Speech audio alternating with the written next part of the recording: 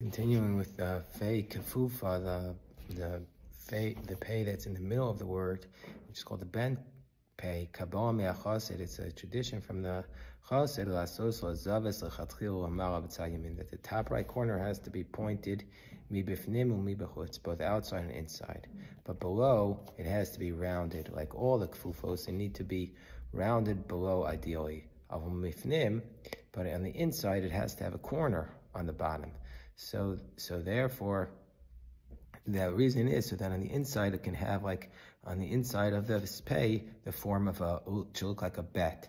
And that's a tradition. Oketz al panel, it's that small. And on the left side, it has to be pointed. And this point has to go down, so it looks like letter Vav. And that's the idea. It should go down until the point. And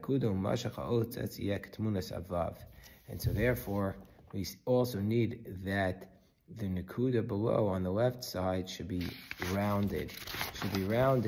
And you should have to be careful that the nakuda should not touch even a small portion of the corner, because outside of it, and that could make it not a pei kefufa.